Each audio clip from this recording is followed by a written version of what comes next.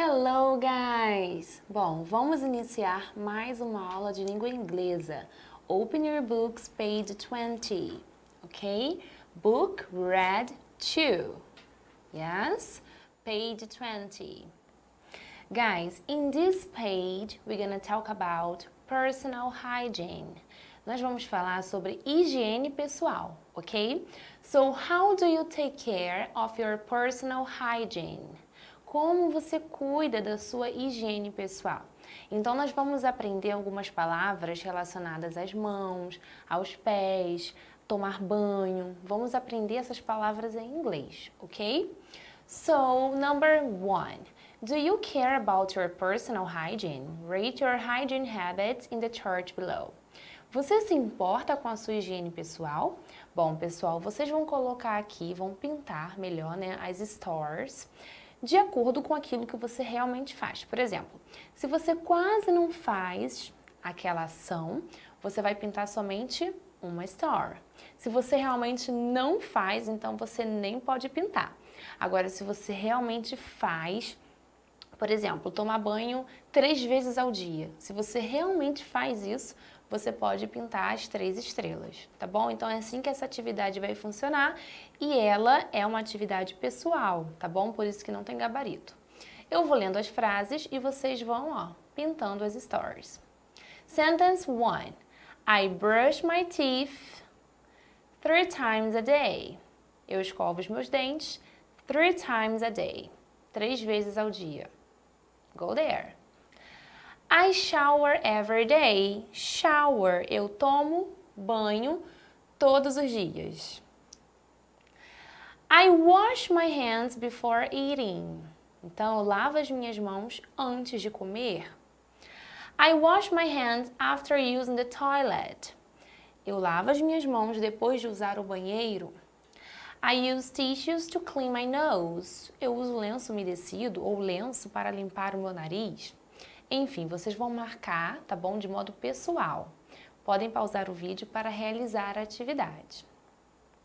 Guys, aqui no number 3, no número 3, nós precisamos ligar essas palavras em inglês às imagens correspondentes. Por exemplo, body. Body quer dizer corpo. Qual imagem, qual objeto está relacionado ao nosso body? Hands, nose, teeth. Tá bom? Então, deu para entender o que cada palavrinha quer dizer. Vou repetir. Body, hands, nose, teeth. Ok? Bom, já deu para entender. Yes? E vocês vão relacionar a palavra à imagem. Também, mais uma vez, podem parar o vídeo para realizar a atividade. Guys, aqui no number 2, no número 2, nós vamos fazer uma atividade de leitura. So, it's reading. Pay attention.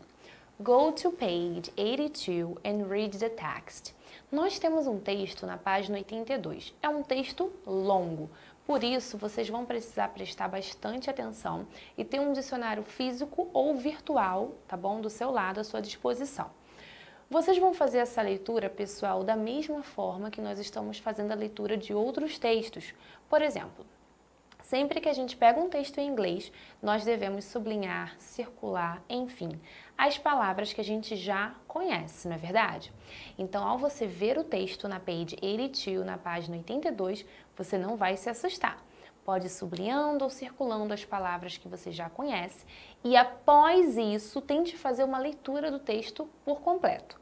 Se você sentir que você conseguiu entender o conteúdo, né, e você realmente conseguiu entender o contexto geral, ok, você fez uma boa leitura, porque nós não vamos conhecer todas as palavras, isso é normal. Agora, se você sentir que muitas informações, enfim, né, muitas informações foram perdidas porque você realmente não entendeu uma palavra, aí sim você pode procurar por essa palavra no dicionário, tanto físico quanto virtual, tá bom? Então vamos fazer assim, não traduza as frases no Google Tradutor, as frases inteiras ou parágrafos inteiros, porque isso não vai ajudá-lo na aprendizagem da língua inglesa, tá bom? O ideal é que a gente faça realmente esse trabalho de leitura antes, tá bom? De procurar o dicionário. Então, sublinhe as palavras que você já conheça, faça a leitura do texto e se você sentir realmente que deve procurar uma palavra, aí sim, tá bom? Bom, pessoal, então vocês podem pausar esse vídeo e na nossa aula simultânea eu vou perguntar, tá bom? Vou fazer algumas perguntas em relação a esse texto e eu espero que vocês me respondam, ok? Então, pode pausar o vídeo. Bom, se você já conseguiu fazer a leitura do texto, parabéns! Em caso de dúvidas, por favor, anote as questões, as dúvidas que você tenha e leve para a aula simultânea, tá bom? Pessoal, aqui no number 4, no número 4, pay attention. Listen to an account of a trip to China, underline the correct alternative. Nós vamos ouvir um relato de uma viagem que uma pessoa fez para a China. China. E vocês devem sublinhar a palavra correta, se é different ou similar. Diferente, muito fácil, e parecido, tá bom? Pessoal, olha só qual é a frase. Pay attention. The Chinese have a different or similar way of keeping their noses and throats clear. Pessoal, a gente quer saber, nessa frase, se os chineses, eles têm um jeito diferente ou parecido com o nosso de manter o nariz e a garganta limpos. E aí, será que o jeito dos chineses é parecido ou é diferente? Nós vamos ouvir o áudio e vocês vão precisar sublinhar a palavra correta, tá bom? Pay attention.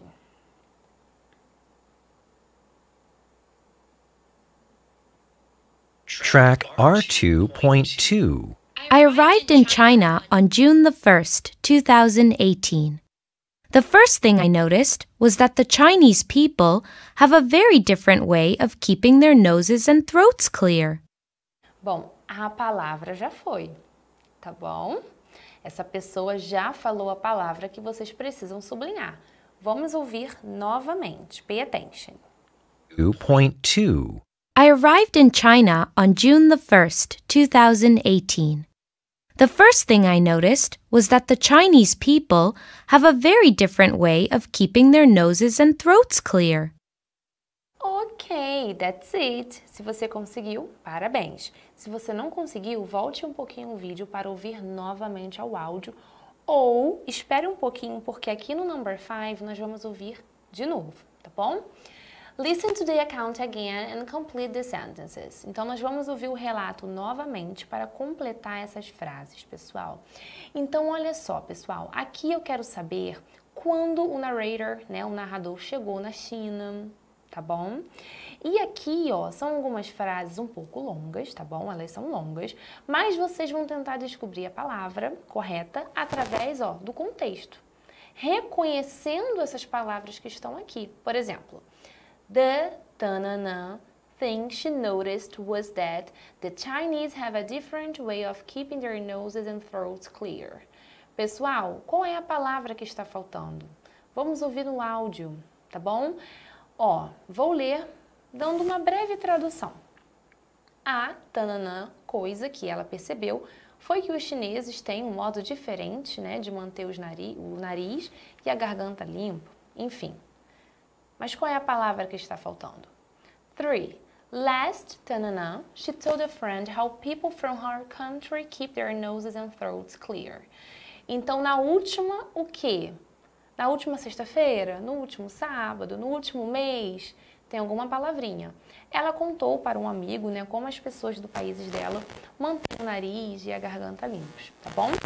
E o for, after more than months in China, she can understand their hygiene routines. Depois de quantos meses na China que ela conseguiu entender, né, a rotina de higiene pessoal deles? Depois de quantos meses? Enfim, pessoal, está faltando algumas palavrinhas e vocês vão precisar completar, ok? Então vamos para o áudio. Pay attention. June the 1st, 2018. The first thing I noticed was that the Chinese people have a very different way of keeping their noses and throats clear. We use tissues when we blow our noses and spit in a tissue or a lavatory in private. But the Chinese think our habits are not ecological. Last Saturday, I told my new friend, Cheng, how we keep our noses and throats clear. He showed surprise to hear about our habits. After more than 4 months here, I think I understand their perspective on hygiene routines. As palavras já foram, ok? Aqui já foi o dia ou o mês, enfim, essa palavra também, essa também e essa também. Vou tocar mais uma vez, ok? Track R2.2. I arrived in China on June the 1st, 2018. The first thing I noticed was that the Chinese people have a very different way of keeping their noses and throats clear. We use tissues when we blow our noses and spit in a tissue or a lavatory in private. But the Chinese think our habits are not ecological. Last Saturday, I told my new friend, Cheng, how we keep our noses and throats clear. He showed surprise to hear about our habits. After more than 4 months here, I think I understand their perspective on hygiene routines. Hey, that's it. Se você precisa voltar o vídeo, não tem problema, ok? Pode pausar a videoaula para realizar a atividade. Pessoal, aqui no número 6, nós vamos fazer uma atividade em relação ao vocabulário, tá bom? Nós vamos conhecer algumas palavrinhas, olha só. In English, we use ordinal numbers to say dates. Nós já até havíamos comentado em uma das aulas, bem no início, tá bom, do ano, sobre as datas, né? E nós havíamos conversado que quando nós falamos sobre datas, aniversários, enfim, nós usamos o número na sua forma ordinal. Poxa, teacher, ordinal, o que isso quer dizer? Lembra que o ordinal, né, é parecido com ordem. Primeiro, segundo, terceiro. Pois é, no inglês nós também temos os números ordinais. Então, olha só, cardinal é o número normal, por assim dizer, tá bom? One, simples assim. Na sua forma ordinal, não. Nós não vamos escrever one, mas vamos escrever first, primeiro. Lembra que essa palavra é parecida com ordem? Primeiro, segundo, terceiro. Então, nós vamos conhecer essas palavras e como nós vamos escrevê-las, tá bom? Por exemplo, aqui, ó, qual número está faltando aqui? Depois do número 1 vem o número 2.